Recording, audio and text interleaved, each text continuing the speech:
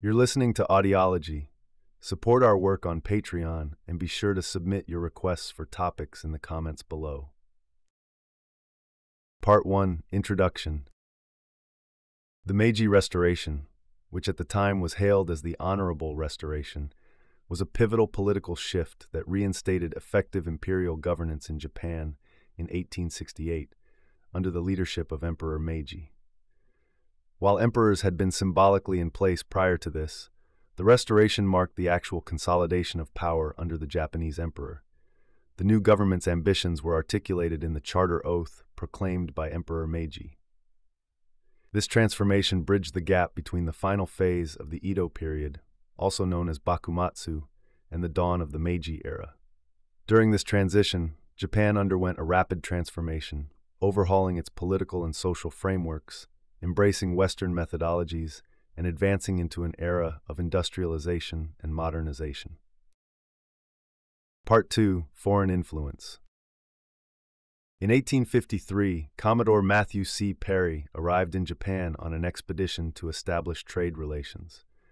The following year, Perry came back with an imposing naval force to negotiate a trade agreement, hoping to secure access to Japanese ports. As a result, Perry negotiated a deal known as the Convention of Kanagawa in 1854, which allowed American ships to obtain supplies like food, water, and coal from two ports, Shimoda and Hakodate. This agreement initiated trading connections between the United States and Japan. Subsequently, under American influence, Japan reluctantly formed similar trade arrangements with other Western nations, including France, Britain, the Netherlands, and Russia. These agreements were called unequal treaties because they favored the Western powers, stripping Japan of tariff autonomy and allowing foreign control over its territories. In 1858, American Ambassador Townsend Harris further expanded trade opportunities by negotiating a treaty that opened more Japanese ports.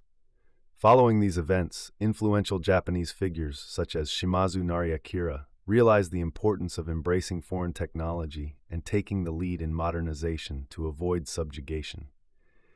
These insights contributed to a significant national movement, the Meiji Restoration, which aimed to fortify Japan against the possibility of colonization by reinstating imperial governance. This period of transformation was characterized by the goal of harmonizing the country's traditional values with the advancements of the Western world, encapsulated in the principle of Japanese spirit and Western techniques, Hokunyansai, Wakanyosai. The restoration was led by a cadre of visionaries, including Ito Hirobumi, Matsukata Masayoshi, Kido Takayoshi, Itagaki Taisuke, Yamagata Aritomo, Mori Arinori, Okubo Toshimichi, and Yamaguchi Naoyoshi, who were instrumental in renewing and empowering Japan through a philosophy symbolized by the term Meiji, meaning enlightened rule. Part 3, Imperial Restoration. The catalyst for the Meiji Restoration was a pivotal pact known as the Satsuma Choshu Alliance, formed in 1866 thanks to the efforts of key reformist figures Saigo Takamori and Kido Takayoshi. Their respective bases were in the Satsuma and Choshu domains, located in the far southwest of Japan. These individuals were proponents of empowering Emperor Komei, the father of the future Emperor Meiji, and were unified in their mission by Sakamoto Ryoma to confront the dominant Tokugawa shogunate and reinstate the emperor's authority. The death of Emperor Komei on January 30, 1867, led to Emperor Meiji taking the throne on February 3rd of that year, which set the stage for transformative changes. Japan underwent a major shift from a feudal structure to a more centralized state apparatus, embarking on a path toward modernization that left an enduring imprint on Japanese society. Concurrently, in 1867, the koban, a form of currency, was phased out of circulation. Part 4, End of the Tokugawa Shogunate. The Tokugawa regime, begun in the 17th century by Tokugawa Ieyasu, worked to instill stability in Japan's social, political, and international relations following a period of conflict. Ieyasu's governance system, reinforced by his son Hidetada and grandson Iemitsu, bound the feudal lords, known as daimyos, to the shogunate's authority and prevented them from amassing too much land or influence. The shogunate formally ended on November 9, 1867, when the 15th shogun, Tokugawa Yoshinobu, relinquished his powers to the emperor and stepped down shortly afterward. This transition marked the return of imperial governance, though Yoshinobu's influence lingered until the emperor officially reclaimed full power on January 3, 1868. In his declaration, the emperor informed foreign nations that he had resumed control and that the term emperor would replace tycoon in international treaties, signaling a change in how Japan engaged with the world. The emperor assumed responsibility for both domestic and foreign affairs, appointing officials for these roles. The rejection of Tokugawa rule quickly escalated into the Boshin War, beginning with the Battle of Toba Fushimi in January 1868. Pro-imperial forces from Choshu and Satsuma defeated the shogun's army and seized Tokugawa territories, bringing them under the new central government's jurisdiction. Japan's administrative structure was overhauled, with the introduction of urban and rural prefectures and the maintenance of existing domains under a system known as Fuhanken Sanchise. On March 23rd, the Dutch and French diplomatic representatives were the first Europeans to meet with the emperor in Edo, laying the groundwork for modern diplomatic relations with Japan. The Dutch diplomat in particular aided in negotiations between Japan and the major European powers. By 1869, the influential daimyos from Tosa, Hizen, Satsuma, and Choshu gave up their lands to the emperor, with others following suit, leading to a centralized Japanese government. A remnant of shogunate loyalists fled north to Hokkaido and set up the Republic of Ezo, but their resistance was crushed by imperial forces in May 1869 in the Battle of Hakodate. This defeat ultimately signified the end of the Tokugawa era and restored imperial rule completely. By 1872, the transformation continued as Japan's numerous domains were consolidated into 72 prefectures controlled by governors. The daimyos who cooperated with the new order were integrated into the Meiji government, but faced financial transition challenges that significantly diminished the wealth and status of the samurai class. Part 5. Military Reform. In 1868, Emperor Meiji of Japan vowed to acquire knowledge from across the globe to solidify the imperial administration. Following this, a group led by Mori Aranori, known as the Meiji Sixth Society, was established in 1873, seeking to advance society through modern intellectual and ethical principles. Nonetheless, despite the changes brought by the Meiji Restoration, power shifted to a new elite, chiefly hailing from Satsuma and Choshu, who governed in the emperor's stead, maintaining imperial traditions. During this period, the samurai class in Japan was sizable, far outnumbering the aristocracy in pre-revolutionary France. Given that samurai received regular stipends, they posed a significant economic strain on the state. As such, the Meiji leaders began phasing out the samurai privileges. They imposed taxes on samurai stipends, offered a swap to government bonds, and by 1876 made this exchange mandatory. To modernize the military, a universal conscription program was started in 1873, requiring every adult male to serve, erasing the weapon-carrying privilege that had once distinguished the samurai from other social classes. The elimination of samurai benefits led to uprisings, with the most notable being the Satsuma Rebellion led by Saigo Takamori, which effectively ended in a defeat by the Western-trained Imperial Japanese Army. While some former samurai resisted the changes, many assimilated into the new social structure, securing roles in administration, teaching, and the military, where their higher level of education gave them an advantage. The government also reformed land ownership, officially sanctioning the practice of farmers leasing land, which had grown during the Tokugawa period. This had previously undermined the strictly defined social hierarchy intended by the feudal government. The reformed Japanese military, bolstered by compulsory service and successful engagements in the Sino-Japanese and Russo-Japanese wars, began to perceive Japan as an ascending global force. Part 6. Centralization. In seeking to forge a strong, centralized nation with a clear identity, the Japanese government introduced a standardized form of speech based on the vernacular of Tokyo's warrior elite. This standard language overtook various local dialects and came to be used widely in schools, media, government, and the corporate world. The Meiji Restoration played a pivotal role in Japan's transformation, as it not only modernized the country along Western lines, but also shifted Japanese self-perception, particularly in relation to other Asian nations, moving away from the old Chinese Confucian order towards a new, modern ethos. Driven by ideals of popular education inspired by the Enlightenment, Japan established a free public education system.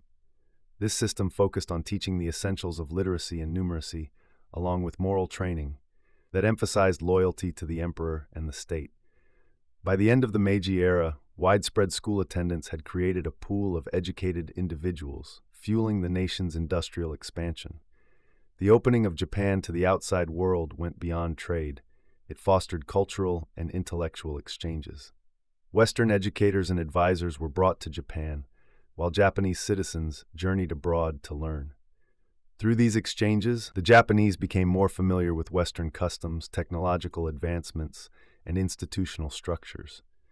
Many Japanese believed embracing the Western spirit was crucial for the country to achieve greatness, enhance trade relations, and build a formidable military. Part 7: Industrial Growth. The Meiji Restoration significantly expedited Japan's transformation into an industrial powerhouse, enabling it to emerge as an influential military force by 1895. As epitomized by the motto, Fukoku Kyohei, which translates to enrich the country, strengthen the military, Japan focused on economic prosperity and military might. In the Meiji era, influences from Europe and the United States spurred Japan to evolve its government and societal structures. Japanese leaders ventured abroad to gather insights and models for governance that could bolster their influence back home, particularly in bolstering production capabilities. While Japan benefited from these interactions, its lack of abundant natural resources, which diminished its appeal for colonial exploitation, played a pivotal role in its successful self-driven industrialization. Initially, Japanese society was heavily stratified into classes, with farmers and samurais forming the backbone of society. However, these classes also represented the barriers to industrial growth.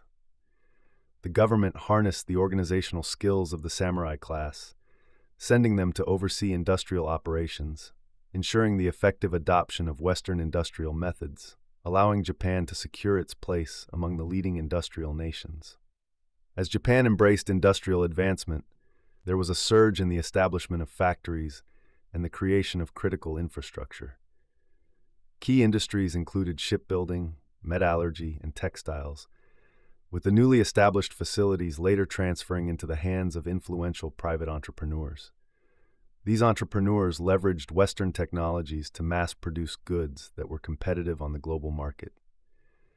This growth spurt led to the emergence of industrial hubs, drawing large numbers of people from rural areas in search of work. Infrastructure development continued with enhancements in transportation networks, including railways and advances in communication systems. The burgeoning of Japanese industry resulted in an increased need for coal since it powered steamships and railways, essential elements of the era's transport infrastructure. Consequently, coal production in Japan witnessed a remarkable boost to meet this escalating demand. Part 8: Destruction of Cultural Heritage. During the Meiji Restoration in late 19th century Japan, most of the nation's castles were taken apart or entirely destroyed.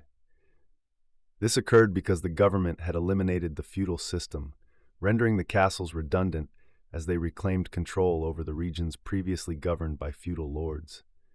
Military advancements also made the old castles redundant, leading to the conversion of some castle grounds into updated military bases, exemplified by the transformation of Hiroshima Castle. Other castle sites were repurposed for civilian government use. Despite this widespread decommissioning, some castles were preserved thanks to the efforts of various stakeholders who recognized their cultural significance. Personalities such as political figures and locals came to their rescue, championing the preservation of these historical structures. For instance, the emperor himself intervened to protect Hikone Castle from demolition. Key castles like Nagoya and Nijo were initially preserved as imperial villas due to their size, location, and historical value, before being transferred to local municipal control in the 1930s.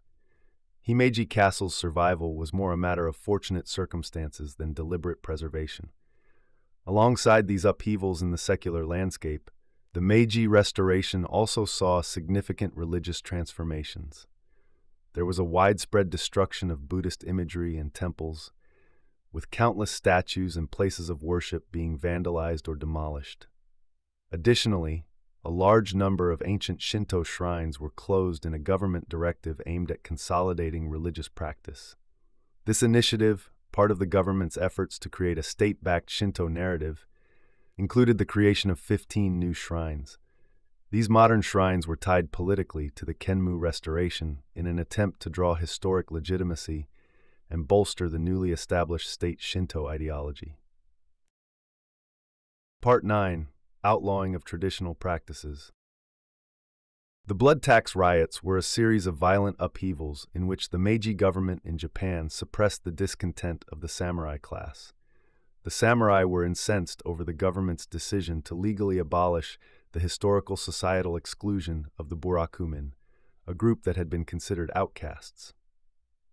During the period known as the Meiji Restoration, which came after Japan ended its policy of isolation in 1853, authorities introduced several measures aiming to modernize Japanese society. These included changing the samurai's way of life, which was seen as outdated. As part of these changes, the Meiji government, led by Emperor Meiji, decreed through the Danpatsure Edict in 1871 that samurai men had to cut their traditional top knot, known as chonmegi. This was a symbolic act meant to leave behind old customs and embrace a new societal structure. Additionally, during the Meiji Restoration, there was a cultural shift regarding religious customs. Cremation in Buddhism faced criticism, and initially the government attempted to ban cremation. However, these efforts failed. They then tried to restrict it to urban areas before finally repealing the ban in May 1875 after recognizing its benefits, including reducing the spread of disease. By 1897, the government not only lifted the restrictions, but also began encouraging cremation for health and safety reasons, adopting Western European arguments in support of the practice. Part 10. Use of foreign specialists. Prior to the modernizing surge of Japan's Meiji Restoration, the preceding feudal Tokugawa regime had already begun laying the groundwork for progress by bringing in foreign expertise. This included figures such as the German diplomat Philipp Franz von Siebold, who served as a diplomatic advisor, and the Dutch naval engineer Hendrik Hardis, who was integral to the Nagasaki arsenal. The Nagasaki Naval Training Center benefited from the skill of Willem Johan Cornelis, also known as Ritter Hyssen van Katendijke, while the French naval engineer François Léonce Verny made significant contributions to the Yokosuka Naval Arsenal. Additionally, the British civil engineer Richard Henry Brunton lent his expertise to Japan. These foreign specialists typically worked under government-sanctioned contracts lasting 2 to 3 years and fulfilled their obligations with dedication, although there were a few exceptions. Over time, Japan continued to employ numerous other international professionals. Despite the considerable impact these foreign advisors had on Japan's modernization efforts, the government remained reluctant to allow them to become permanent residents. After fulfilling their contractual terms, the majority returned home, although a few, such as Josiah Conder and W.K. Burton, chose to stay.